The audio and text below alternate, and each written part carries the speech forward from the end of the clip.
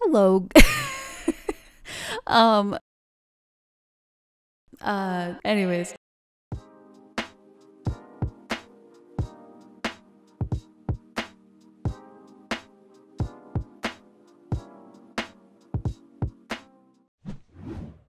I have been procrastinating doing this video idea because I don't want to ruin this new sketchbook that I got.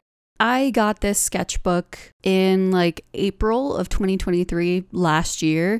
So far, I have this front page. I added a lot of these stickers on the front are from different artists that I love.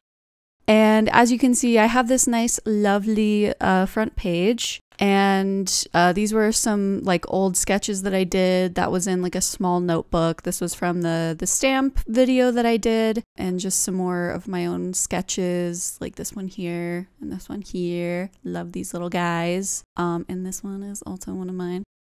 And this is, sorry for the ring light here, it's causing a glare. A lovely little sticker page from some stickers that I designed. This was like a little Christmas gift idea that turned out really fun, and a little sketchbook spread here. So yeah, basically like I've got some stuff in here, but not a lot. I do like these little breads here. Basically general rough sketches and rough ideas that I have. Oh, and then there's more writing. And some more like rough sketch type stuff. You know, actually now that I'm going through it, my sketchbook isn't as perfect as I felt it was. That's about it from what I've shown so far. But as you can see, I have not used my sketchbook a lot. This time around, with this sketchbook that I got, I tried to set it up as my like pretty sketchbook. I feel like I've been procrastinating using this a lot more. I'm so overwhelmed with the idea of like trying to keep this looking pretty, and like I feel a lot of pressure to not mess up with it. In order to lessen some of the pressure on me, I'm gonna do an ugly sketchbook spread. Yes, I do have some hash browns here because I was wanting a little snack with, you know, some sauce, some lovely dipping sauce that I threw together. Get yourself a little snack, get your sketchbook. Let's do an ugly sketchbook spread together and ruin our sketchbook. I still feel really awkward recording myself still, so bear with me on that. I don't know if anyone else has done this format before. Like, I don't know if anyone has done like a do an ugly sketchbook spread with me kind of a thing. Funnily enough, I actually don't watch a lot of art content on YouTube, really. Also, don't mind my Justin Bieber hair right now. It's extremely long. It looked super cute earlier. It's just kind of grown out a little bit, so it's in my eyes. What was I talking about? Oh, right. I don't really consume a lot of art content, mostly because I watch Let's Plays, and most of the art channels that I've come across, I feel like they're like super aesthetic. They're super, which is good. Like, it looks really good, and I'm not bashing that at all. Like, that stuff it's peaceful and like relaxing to watch kind of a thing. It's something that you can kind of just have on in the background while you're doing something else. And that's definitely what this can be too. It's just for myself personally. I want to find a way to make it fun and entertaining for myself, and hopefully it'll make it fun and entertaining for you guys too. I went on a whole ramble again, but I feel like a lot of art content is geared towards being super edited and super aesthetic looking, and trying to make it look super pretty and everything. And I just would like to show the reality of that, like the reality of art, and the fact that even good artists have bad days too. I'd like to help encourage other people. Like, if you want, you can get your sketchbook out and just put a giant scribble on the page. It doesn't have to be pretty, because from personal experience, taking things baby steps at a time, that's how I've been able to keep up a drawing habit for myself, and also enjoy drawing too, because it's a lot of pressure on your shoulders to try and make your sketchbook look super pretty all the time, which, by the way, I have never finished a sketchbook in my life. I may have gotten close a couple of times. Also, all of my sketchbooks are probably not good looking either. I wasn't sure if this spread would turn out pretty or not. I mean, I went into it with the intention of it being ugly, but I don't know if anyone else has ever experienced like not taking your art seriously and then you end up shitting out a like masterpiece in 30 minutes or less. I've had that happen to me before. I feel like a lot of people who go viral always have this saying of just like, oh, I didn't expect this to like get super popular. Like, I didn't expect this to blow up. I didn't expect to get as many views on my video as I did. I mean, obviously, everyone hopes that they can get a good amount of views on their video, but like, my channel has been so small for so many years that I really was only expecting to get like 100 views, if that. And like, that's still amazing, honestly. Like, it's crazy. And I always appreciate if I get views on my video, because I'm just like, who wants to watch my stuff, you know? But it did really well. And like, I don't know if by the time this video comes out, if it'll have gotten even more views or whatever. By the time that I'm recording this, it's like my channel says that it has 400 subscribers. Who are you people? Which part of me does not believe that, because I feel like half of them are bots. But I don't know, like I have a hard time believing it. Anyone who has just recently joined the channel, thank you so much. And also for the people who left such nice comments on my video, thank you. I ended up having quite the humbling experience right after my video kind of like popped off a little bit. It's just like, oh, this is so great. I did so good on my video and stuff like that. And then I ended up spilling an entire cup of coffee into my boyfriend's headphones. And let me stop you there. I know what you're thinking. How can you spill an entire cup of coffee in someone else's headphones? And to that I say, you haven't met me. No. So I was sitting at my boyfriend's desk and he was showing me this new game. It's called Balatro, and we both got like sucked into it. He was like showing me the ropes of the game, and we were both getting like so excited over it and just like fully invested in the game. And then when we were both gonna, you know, stop there and probably pick up some food or something, I was wearing his headphones while I was at his desk, and I had my coffee with a long metal straw, because, you know, save the turtles, I guess. I had his headphones on. I went to take his headphones off, and I somehow simultaneously knocked into the straw for the cup, then knocked the cup over, and as I was following through with taking the headphones off, the coffee... Also, this is cold coffee, by the way. It wasn't hot. I don't know if that would have made it worse or not. But yeah, so the coffee just went all into the headphones, like literally all into the headphones, because they're like over the ear. And I felt so bad. I like profusely apologized. I was like, if these are ruined, like I will buy you another pair of headphones. Like, I'm so sorry. And he was just like, honestly, it's impressive with how much coffee you got everywhere, because while I got pretty much all of the coffee into the headphones, I also somehow managed to get coffee on his desk leg, on the wall underneath his desk, on the carpet, a little bit on the printer that was like next to his desk, a little bit on Catbug, our cat, And also on his space heater. I got a good amount on his space heater too. It was insane. Just like, I didn't think I had that much coffee left over in my coffee cup. But yeah, that was literally right after my video like popped off, and I was just like, oh, this is amazing. And then I did that. So it's like the universe trying to humble me, being like, you know, you calm down. I will say his headphones are okay. If they ever give out anytime soon, I'll still offer to replace them. But man, I really felt like an idiot that day.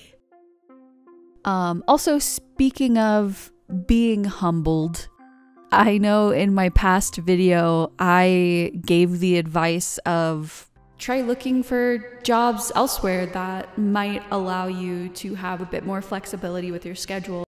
I just want to say that advice still stands, but with a caveat, with a caveat of it's really hard to get a job right now. I'm currently struggling.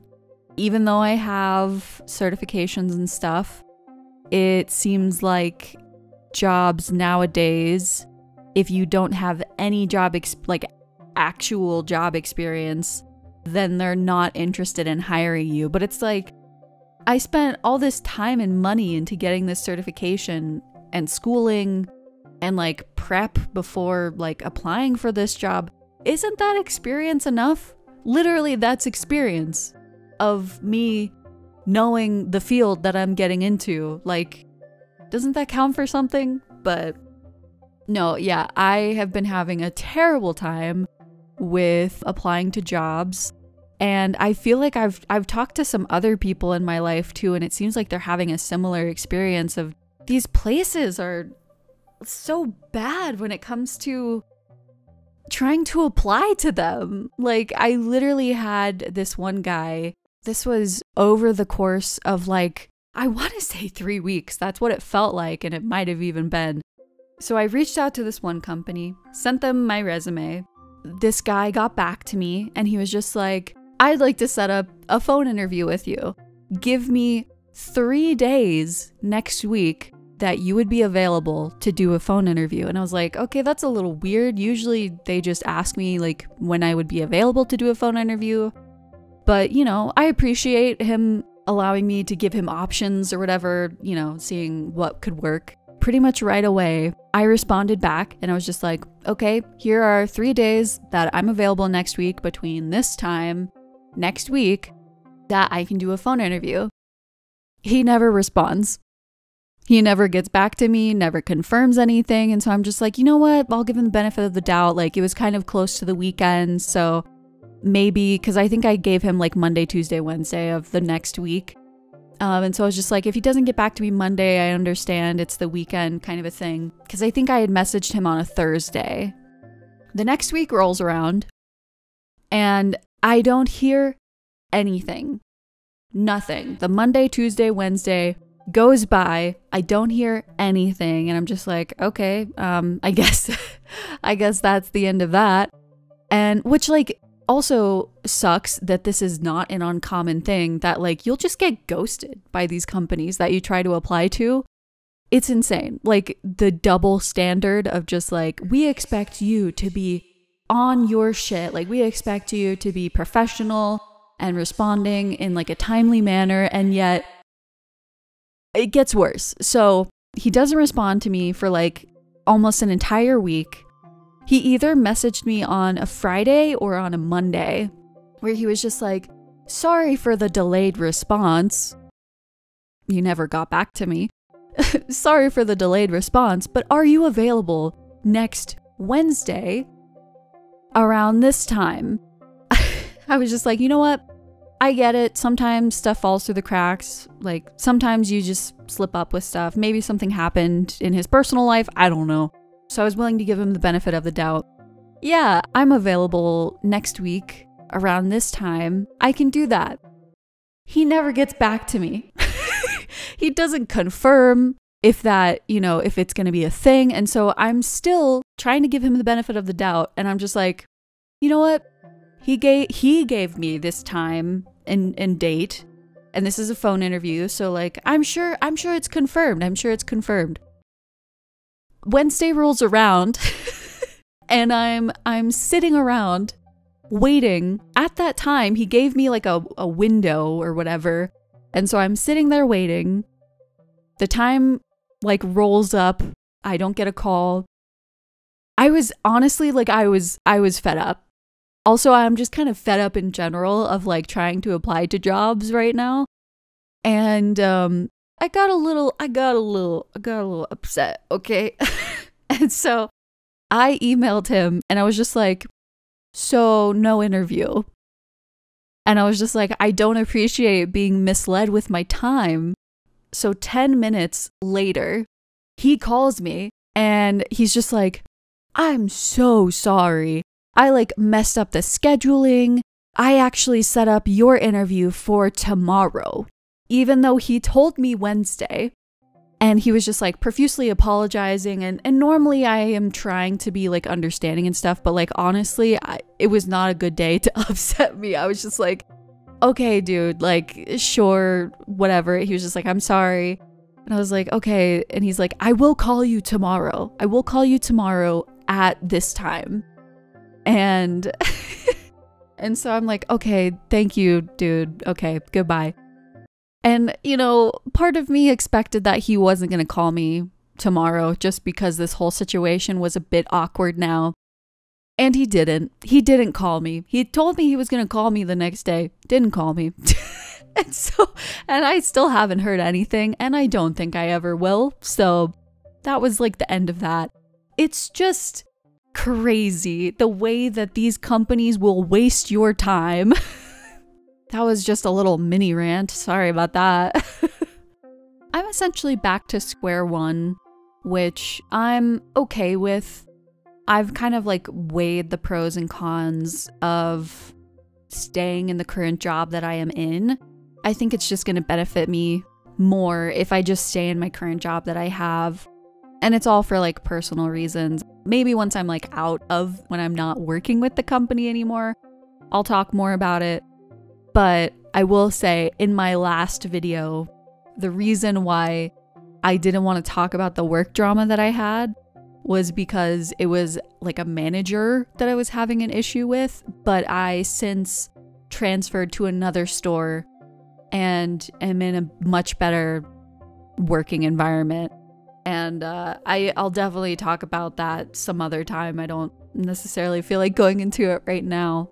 I also just want to be honest with you guys. Like, I want to be honest with the people who watch my content. Like, I don't want to offer this perfect image of myself and like perfect advice that I have. I definitely still think that people should explore any job opportunities that they have, for sure. Like, if you can get yourself into a better job that isn't as like taxing on your mental health or your body, you know, whatever it is, definitely do that. But just know that there is a disappointing reality when it comes to actually trying to apply for these jobs, for most jobs. So I just want to like let other people know, if you're also having such a terrible time trying to find a new job, I'm right there with you, buddy. In fact, I've actually kind of given up. Here is the segment portion in this video. Leah listens to way too many podcasts and doesn't have enough people to share them with. This podcast recommendation segment is on perfectionism. Did I bump the mic? Perfectionism. I feel like perfectionism is something that a lot of people struggle with, especially creatives. These two podcasts that I'm going to recommend both have this man called Adam Grant. I forget if he is like a psychologist or like scientist or whatever, but pretty sure he's like done these studies on perfectionism. I'm probably not doing him justice at all. But the two podcasts that I'm going to recommend is How to Believe in Yourself by Hidden Brain. The podcasts that I listen to, they're off of Spotify. I do have like a Spotify premium. You could definitely find out on Apple Music or hopefully YouTube as well if you're not wanting to like pay for a subscription kind of a thing. And the second one is Adam Grant, Practice Taming Your Fear. And that one is by Meditative Story. I also really like Meditative Story because I've never really been one to be able to meditate. Like I tried using Headspace for a little bit, but I'm just not like a huge meditator kind of person. You know, the anxiety makes it really hard to quiet my brain down sometimes. But Meditative Story is really good. It really helps to just put my brain in like a calm state. There's usually like a person who is speaking, telling like a story from their life. And the music is so beautiful. It's so good. I highly recommend those two podcasts. It really helped change my brain around the idea of perfectionism and how to think about things differently from a much healthier perspective. I highly recommend those. Yeah, going forward, I would like to try doing some like different video format stuff. It's just right now the sit down chatty stuff is the easiest for me, especially just in this whole job transition thing. But I would like to do some different video formats in the future. So it's not always going to be a sit down chatty draw with me kind of a thing. But I also really enjoy doing this too. I guess to circle back around, I would like to be my authentic self. I don't want to make it seem like I have like perfect drawing days and everything turns out good all the time. Because I feel like that's just kind of discouraging. I feel like that's just kind of discouraging to any other artists like outside watching that. If you guys like this video and want to stick around and keep up to date on my uploads for my channel, then you can hit that subscribe button. I'm sorry, I don't know how to do this without feeling super cringy about it. Anyways, okay, moving on. I am gonna try and plan on doing one video a month. For some people that might seem like such a long time to go in between uploads, but that's honestly what is a realistic goal for me right now. I just want to try and keep expectations low. No, I'm kidding. I just want to be realistic with myself. I've been rambling enough. I hope you guys enjoyed this video, and I'll see you next time.